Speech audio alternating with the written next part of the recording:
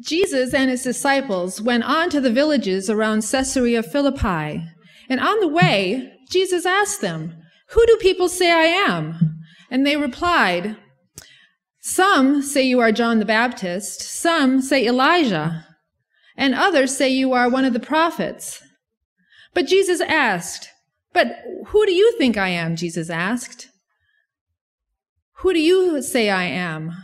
And Peter answered, "You are the Messiah." Then Jesus told them and warned them not to tell anyone who he was.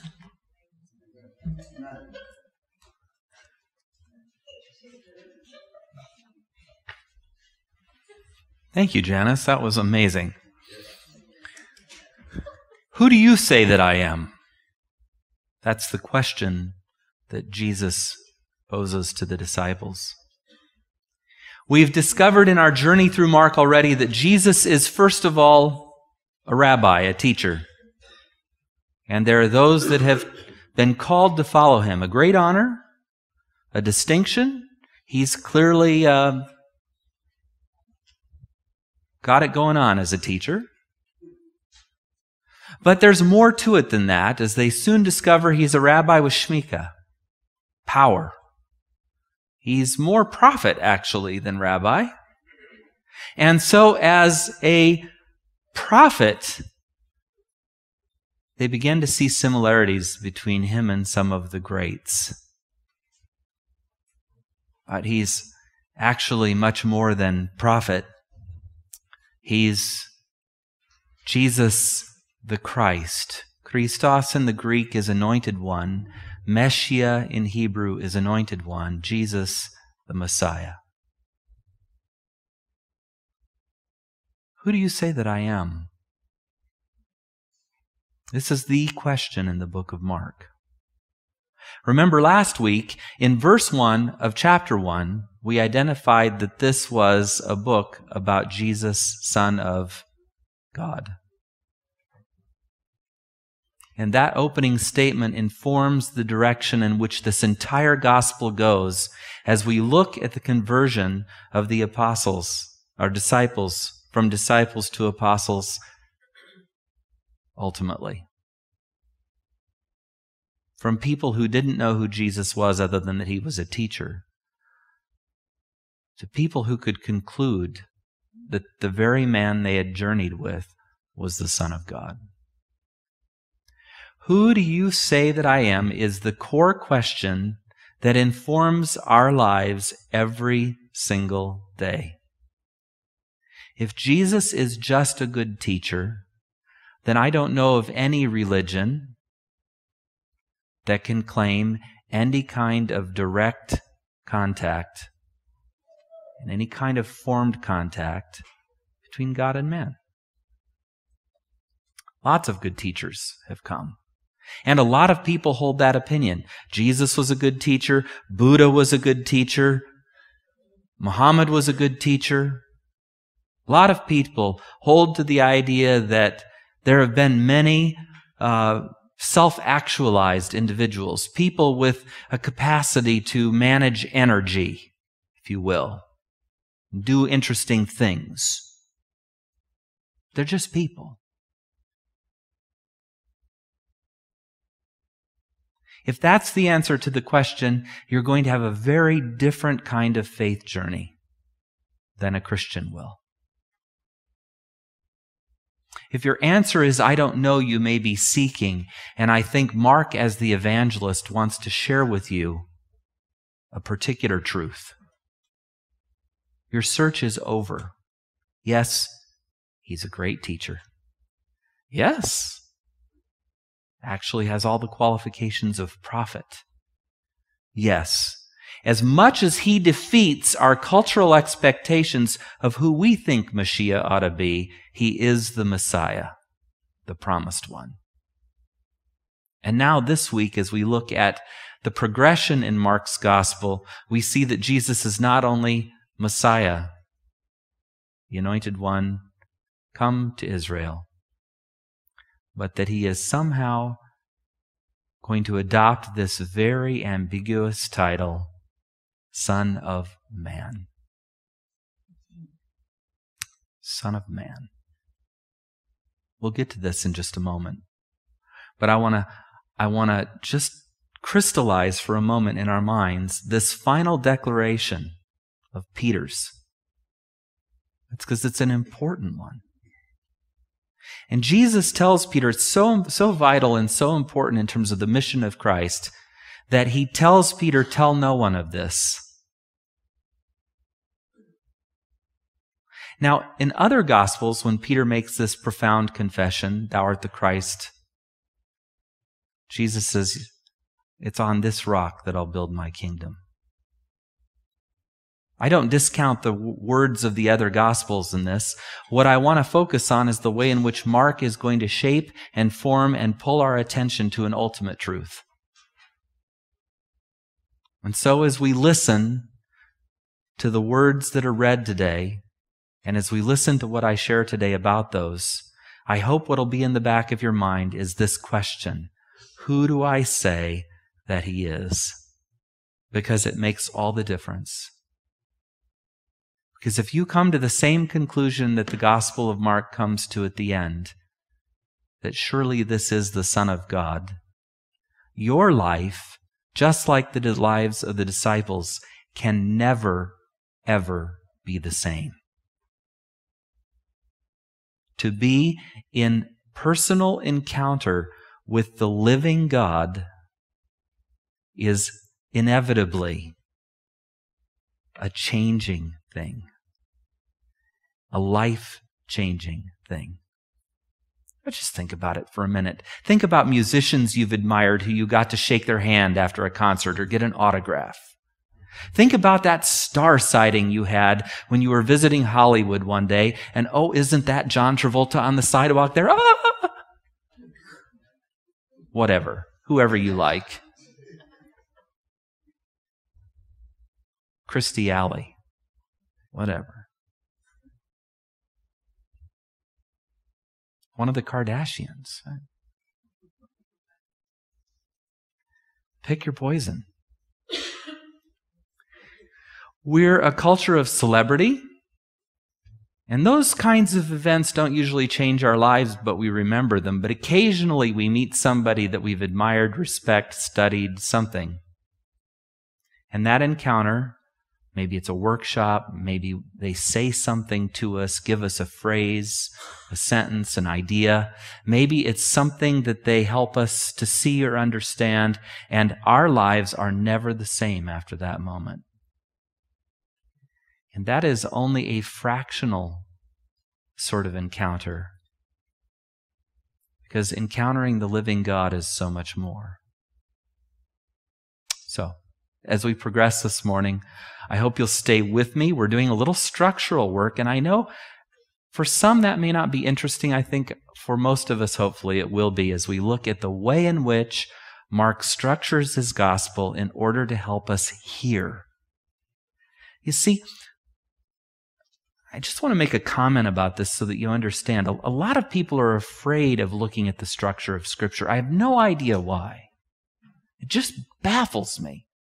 They're afraid that somehow we disrespect it when we give it careful analysis. Again, I have no idea why that is. It baffles me. There are people who are afraid to consider that Scripture is, in fact, according to its own word, a divine speaking through a human voice. That the human and the divine partner in the creation of what has become sacred to us by way of word. And if we're not willing to look at any of these pieces, we miss the Spirit's leading. We miss the craft and the artistry. We miss the genius of Scripture and the Scripture writers who are so artfully many times, so brilliantly and creatively and in such an inspired manner, trying to help us see who Jesus is. That's the central question.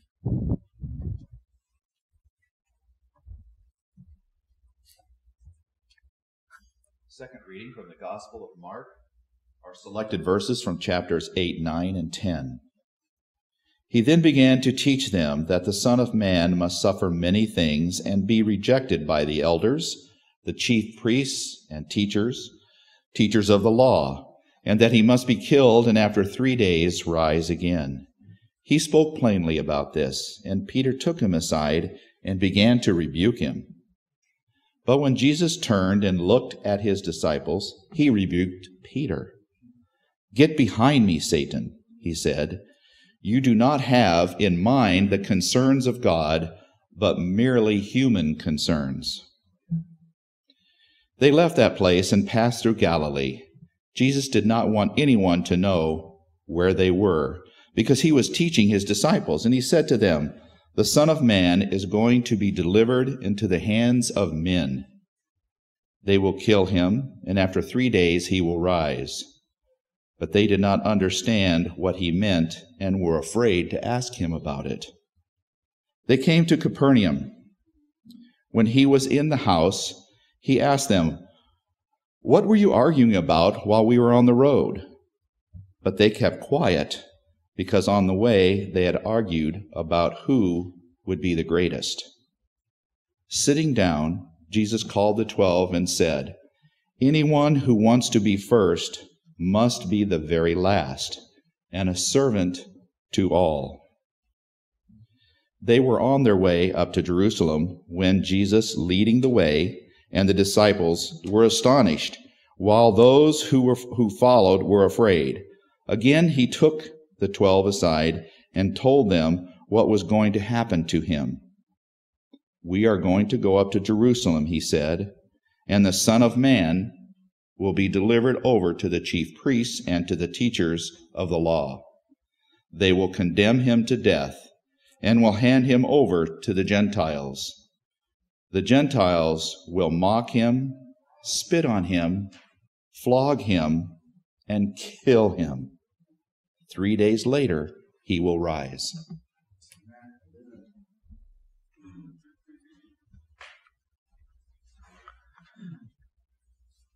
Now, it was probably difficult for you to detect the exact demarcations between the 3 different passages being read.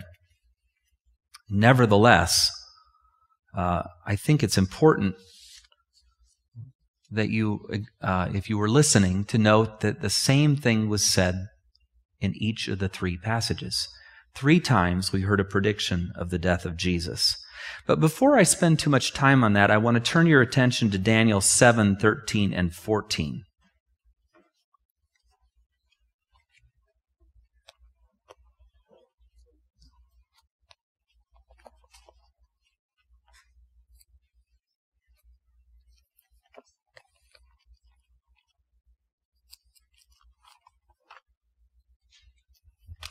There we go. Daniel 7, 13, and 14.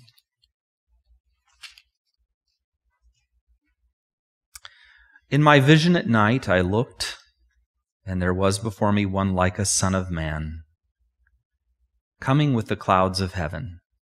He approached the Ancient of Days and was led into his presence.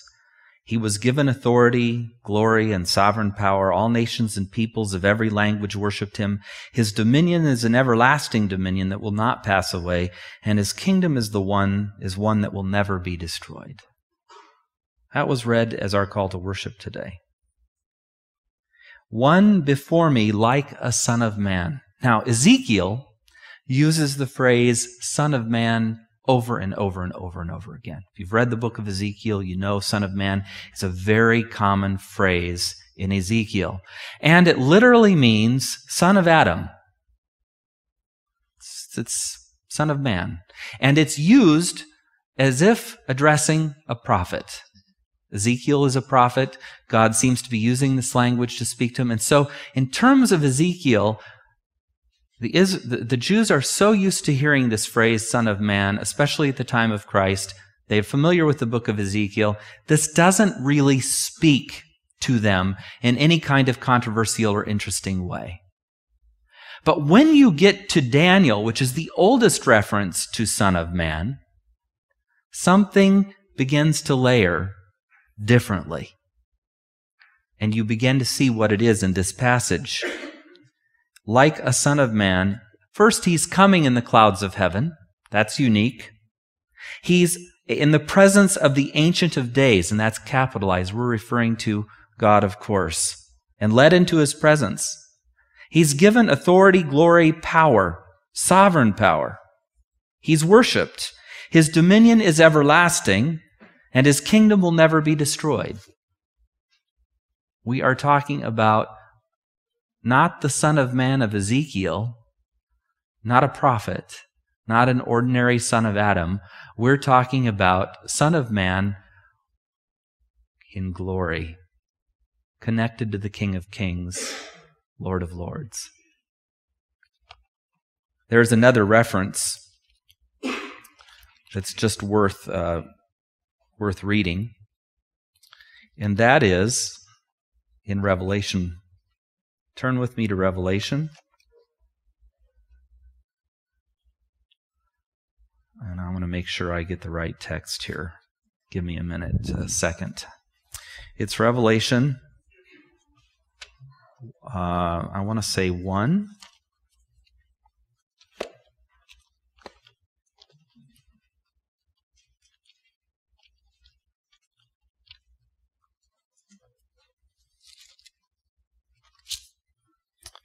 $114 is probably where it is here. Yes, 12. I turned to see the voice that was speaking to me, and when I turned, I saw 7 golden lampstands, and among the 7 lampstands was someone like a son of man, dressed in a robe reaching down to his feet, and with a golden sash around his chest. The hair on his head was white like wool, as white as snow, and his eyes were like blazing fire. His feet were like bronze glowing in a furnace, and his voice was like the sound of rushing waters. In his right hand he held 7 stars, and coming out of his mouth was a sharp, double-edged sword. His face was like the sun shining in all its brilliance. And when I saw him, I fell at his feet as though dead. And he placed his right hand on me and said, "Don't be afraid. I am the first and the last. I am the living one. I was dead, and now look, I'm alive forever and ever, and I hold the keys to death and Hades." This is a description of the resurrected and glorified Christ who is in heaven. And the word used is Son of Man. What's very interesting to me is this particular reference shows the Son of Man in a white robe that's long, with a golden sash. And that harkens back to Hebrews, if you will. It's a priestly reference. So, okay, if this has been a little dull, let me help you put it together now. We have reference to the Son of Man in Ezekiel. Ezekiel is a prophet. Son of Man as prophet. But we have reference in Daniel to something more extraordinary. Someone who's actually connected to and with and empowered by the Ancient of Days. And in Revelation, we see an image of the one who was crucified, now ablaze, as it were, in glory. And he's wearing a priestly garment. And so we have a couple of overlays to this idea of Son of Man as Jesus uses the phrase in Mark, and as Mark recounts Jesus' use of the phrase. The overlays are the Old Testament rendering of Jesus, or the Son of Man, as connected to Ancient of Days with authority and power and a kingdom that won't end.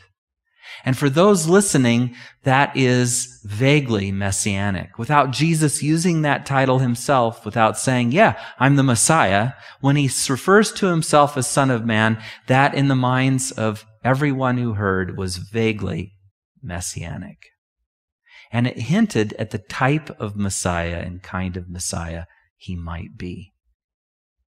We get confirmation of that in Revelation, which is written well after the book of Mark.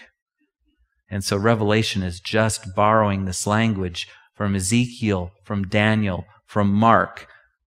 And you have John the Revelator saying, "I see one was as a son of man.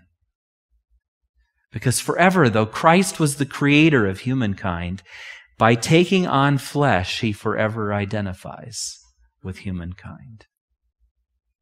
An amazing condescension and an amazing elevation at the same time. So we come to the passages that were read in Mark. Thank you, Milt.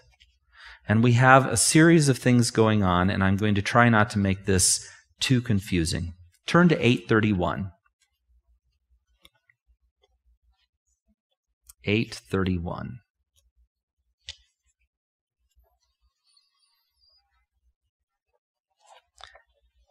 (8:31) is a prediction, right? He began to teach them that the Son of Man must suffer many things and be rejected by the elders, the chief priests, and the teachers of the law, and that he must be killed and after 3 days rise again. And this prediction gets repeated. Look at 9:2. You might have to turn in your Bible. 9:2, which we're going to look at in just a few moments. It's the transfiguration, and I'm going to cover that separately. Turn then again to 9:30 and 31, which was read in our reading. The Son of Man is going to be delivered into the hands of men. They will kill him, and after 3 days he will rise. Then look at 10:32 to 34. Again, he took aside the 12 and told them what was going to happen to him. We are going up to Jerusalem, he said, and the Son of Man will be delivered over to the chief priests and the teachers of the law. They will condemn him to death and will hand him over to the Gentiles, who will mock him and spit on him, flog him, and kill him. 3 days later, he will rise. So the prediction is made 4 times in this cycle of simply 3 chapters, 8, 9, and 10. With each prediction, there's a gross misunderstanding that follows on the part of those who hear.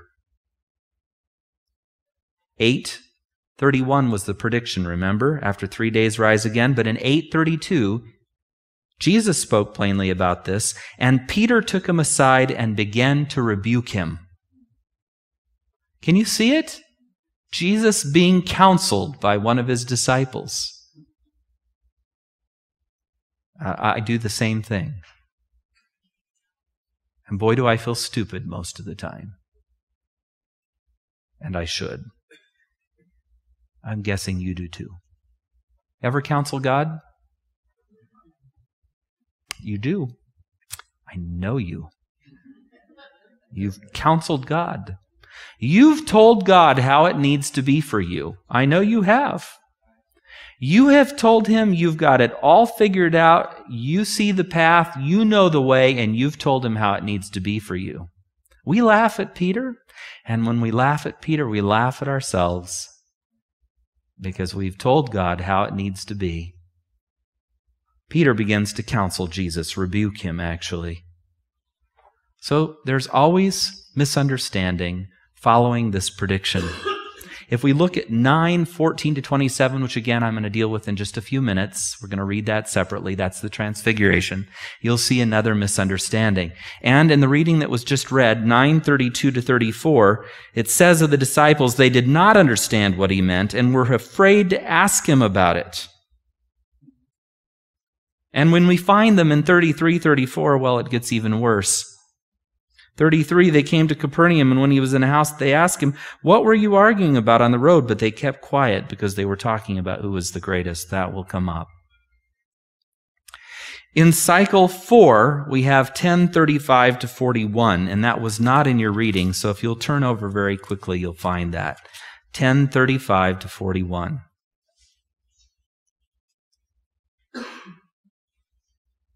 The misunderstanding is the request of James and John, and it's as obnoxious as they come. Then James and John, the sons of Zebedee, come to him. Teacher, they said, we want you to do for us whatever we ask. You're laughing again. I know this is us. This is us talking to Jesus. "What do you want me to do for you?" Jesus asked. They replied, "Let one of us sit at your right and the other at your left in your glory." They didn't understand. 3 times, 4 times actually, Jesus has told them that the Son of Man must suffer and die. And what do they hear? Messiah, power, glory, kingdom, control, Romans gone. Let me find my place. Jesus said to them in 38, "You don't know what you're asking.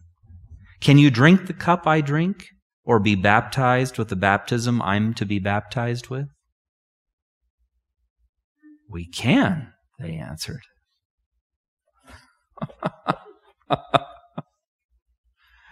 Let's talk about this for just a minute. It's very, very hard, very painful. It's very close to our experience, is it? I don't know about you, but I can definitely drink the cup of glory. Any of you with me? When we're talking about fame, elevation, position, power, food, wealth, when we're talking about glory, sign me up. I can drink that cup. Can I be baptized with the baptism he's about to be baptized with?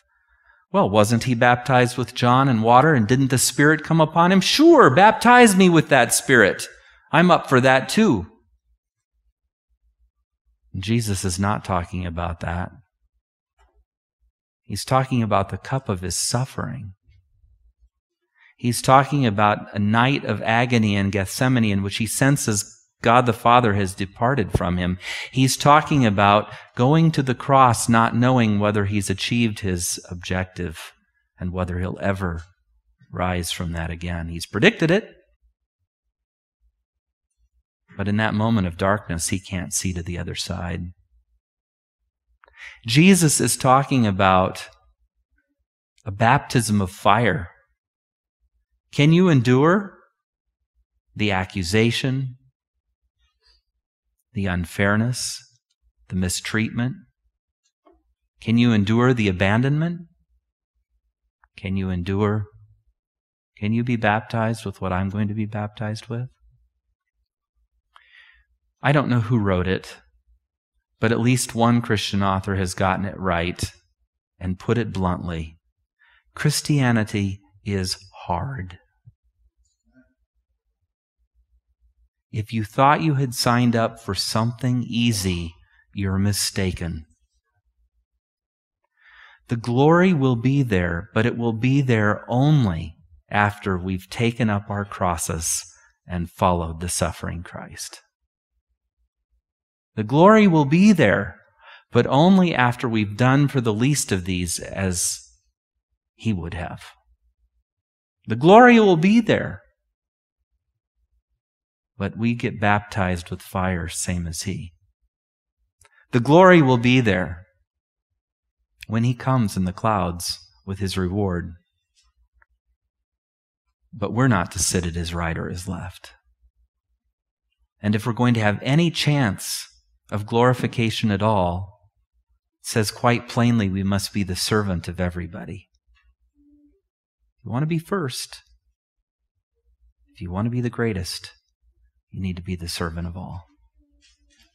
Christianity is not easy. Mark makes that plain.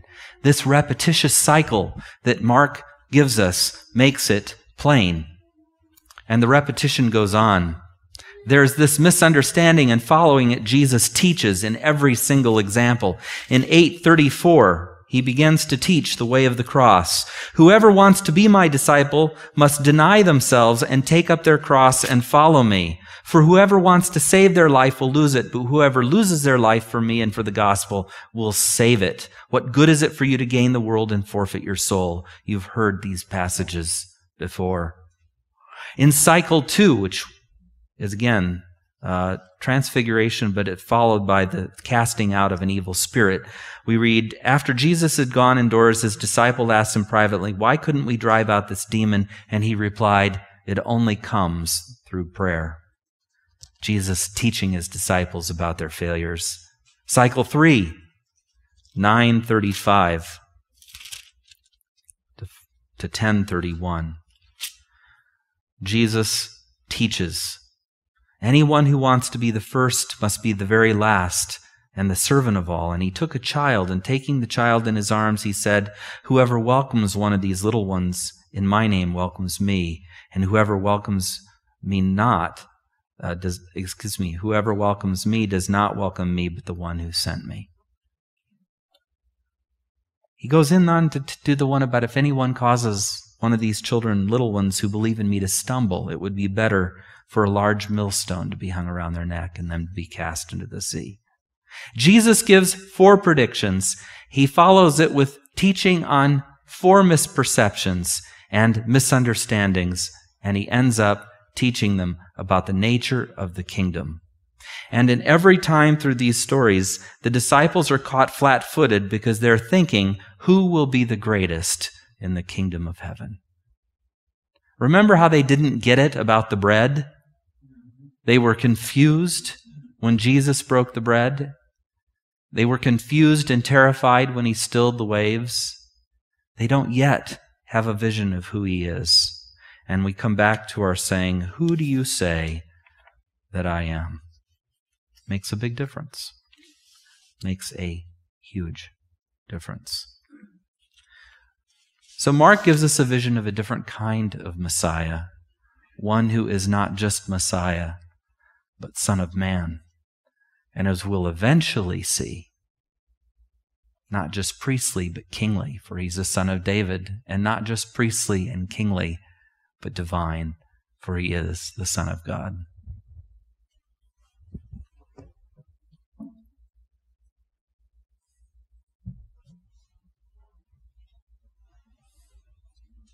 Our third reading from the Gospel of Mark comes from chapter 9, starting in verse 2, found on page 932. After 6 days, Jesus took Peter, James, and John with him and led them up to the high mountain. There they were all alone. There he was transfigured before them. His clothes became dazzling white, whiter than anyone could bleach them. And there appeared before them Elijah and Moses, who were talking with Jesus. Peter said to Jesus, Rabbi, it is good for us to be here. Let us put up 3 shelters, one for you, one for Moses, and one for Elijah. He didn't know what else to say. He was frightened. Then a cloud appeared and covered them, and a voice came from the cloud. This is my Son, whom I love. Listen to him. Suddenly, when they looked around, they no longer saw anyone with them except Jesus. As they were coming down the mountain, Jesus gave them orders not to tell anyone what they had seen until the Son of Man had risen from the dead. They kept the matter to themselves, discussing what rising from the dead might mean. And they said to him, Why do teachers of the law say that Elijah must come first? Jesus replied, To be sure, Elijah does come first and restores all things. Why then is it written that the Son of Man must suffer much and be rejected? But I tell you, Elijah has come, and they have done to him everything they wished, just as it was written about him.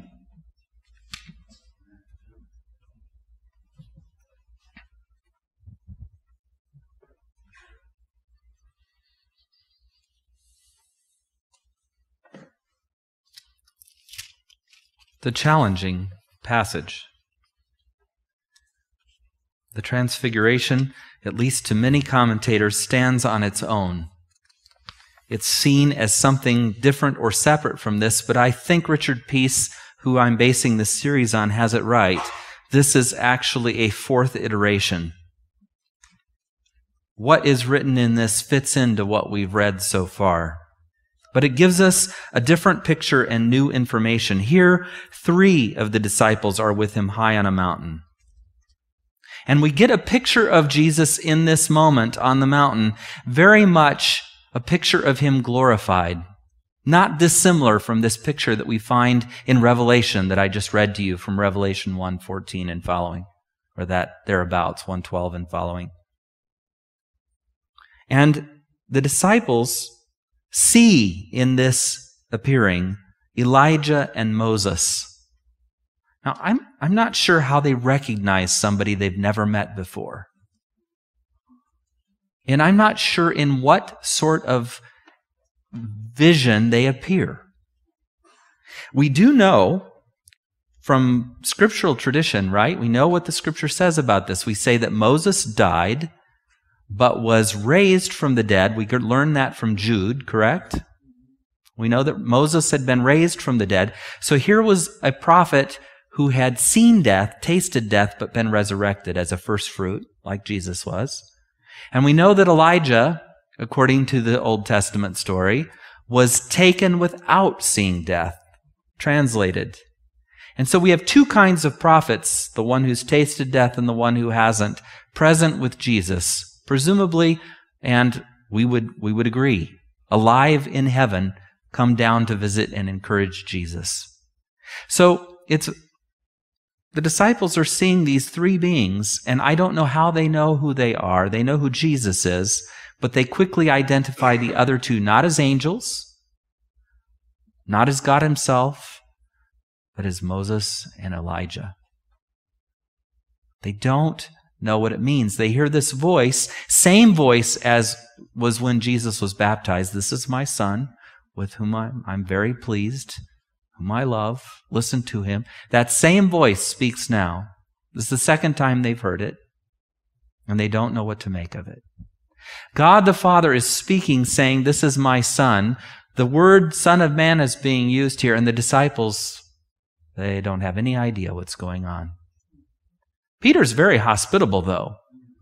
"Wow, this is great. You guys look terrific, by the way. A little bright, but hey, what am I to say about that? Welcome. Well, let us make you a little food and put up a little shelter for you over here. In fact, you can each have your own. That'll keep me busy for a while. I won't have to think about what this vision before me means." They don't understand. They don't understand that Jesus is the culmination of all the prophets. They don't understand that when Jesus says, "I tell you, Elijah has come, and they've done everything to him they wish, just as was written about him." They don't understand that in Moses and Elijah, and now in Jesus, are all the prophets. That God sent his voice to the people over and over and over again, and they did not hear. Their hearts were hard and their ears were stopped, and they did not listen. And nothing's changed. My ears are stopped. My heart is hard sometimes. I don't listen. I'm not a very good disciple sometimes. Or maybe I fit right in. Take it one way or the other. Jesus is trying. Mark, the Gospel of Mark, is trying to teach us something, to show us something powerful. This is not who we think it is. This isn't just a teacher. This isn't just a prophet. This isn't Messiah as we've classically thought of him. This is the suffering servant of Isaiah. This is the stone the builders rejected.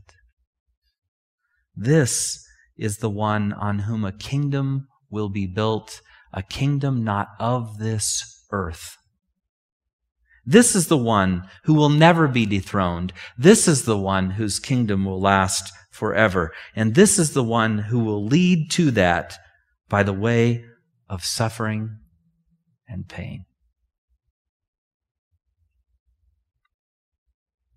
Jesus transfigured teaches us something that fits in with all that Mark is saying. The Son of Man came in glory in this moment and will come in glory. And we can be His.